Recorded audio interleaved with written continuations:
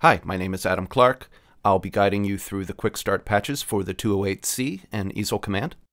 These patches are designed to help you quickly get up and running on the instrument. This video is also a companion to the printed Quickstart guide.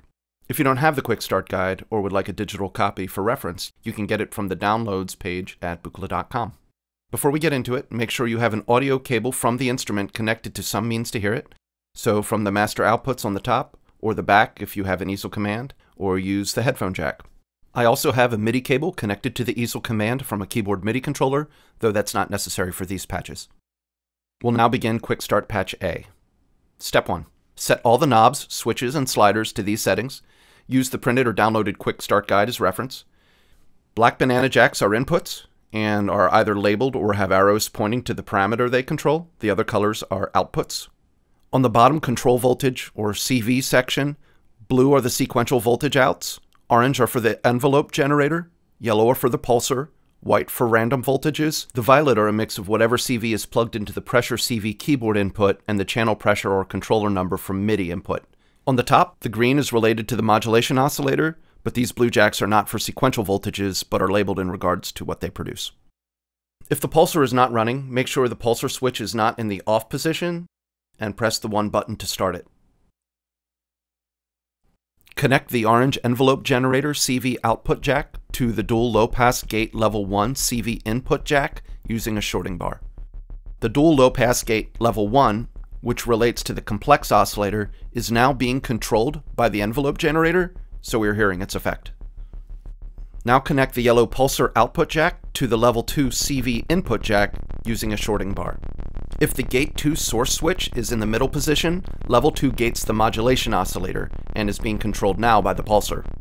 This is a great starting place for creating patches, as most CV connections will produce audible results. Step 2. Connect the white random voltage output jack to the complex oscillator wave-shaped CV input jack using a banana cable. Set the wave-shape knob position to the sine wave icon. We're now using a random voltage to affect the wave shape of the complex oscillator, and it controls a virtual turn of the wave shape knob. For this patch though, I prefer to have the wave shape knob up halfway. Move the level 1 slider to 4. Having the level 1 slider up an extent allows the complex oscillator to be heard even when not being affected by the envelope generator. Step 3. Connect the white random voltage output jack to the complex oscillator timbre CV input jack using a shorting bar. The timbre now changes with the random voltages. Step 4. Use a banana cable to connect a blue sequential voltage output jack to the modulation oscillator frequency input jack. The positions of the sequential voltage levels sliders now affect the frequency of the modulation oscillator. Step 5. Use a banana cable to connect the white random voltage output jack to the modulation oscillator modulation CV input jack. Move the modulation CV slider up to its maximum position. Make sure the modulation switch is set in AM mode.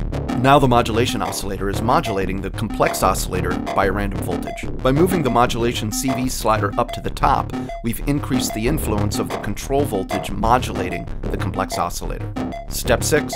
Use a tiny jacks cable to connect the complex oscillator jack to the modulation oscillator FM-in jack. The audio signal from the complex oscillator now frequency modulates the modulation oscillator. Turn the modulation oscillator FM-in knob up to its maximum position. By turning the FM-in knob up to its maximum position, we've increased the influence of the signal modulating the modulation oscillator. Step 7. Connect the white random voltage output jack to the envelope generator sustain CV input jack. Move the sustain slider to 1. The envelope generator sustain is now influenced by a random voltage. Moving the sustain slider to 1 shifts the influence of the control voltage to a more useful range of sustain times for this particular patch. I'll place some notes on the MIDI controller and adjust the mod wheel, which affects the complex oscillator timbre. Congratulations, you've completed Quickstart Patch A.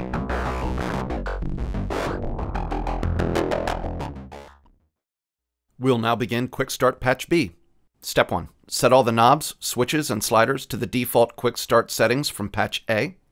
Connect the orange envelope generator CV output jack to the dual low-pass gate level 1 CV input jack using a shorting bar. Step 2. Use a shorting bar to connect a blue sequential voltage output jack to the complex oscillator pitch CV input jack. Lower the complex oscillator pitch CV input slider to 2. We're now using the sequential voltage levels sliders to control the pitch of the complex oscillator. By lowering the pitch CV input slider, we lessen its influence. Step 3. Set the sequential voltage stages to 4.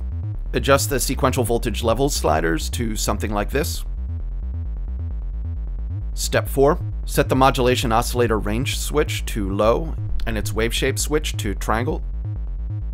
Connect the mod out jack to the complex oscillator timbre CV input jack using a banana cable. Set the complex oscillator wave shape switch to the spike wave, which is the top position. Now the modulation oscillator controls the timbre of the complex oscillator as an LFO, or low frequency oscillator.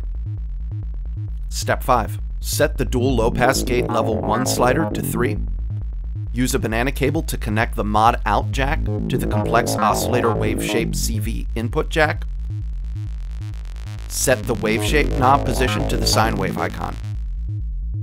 Having the level 1 slider up an extent allows the complex oscillator to be heard even when not being affected by the envelope generator. The modulation oscillator now controls the wave shape mix with the mod out CV controlling a full virtual turn of the wave shape knob. Step 6. Set the dual low-pass gate 2 source switch to the top position. When the gate 2 switch is set to the top position, if nothing is plugged into the aux-in jack above, noise is produced. Use a banana cable to connect the envelope generator CV out jack to the gate 2 CV input jack. The envelope generator is now affecting the noise. Step 7. Use a shorting bar to connect the white random voltage output jack to the envelope generator sustain CV input jack.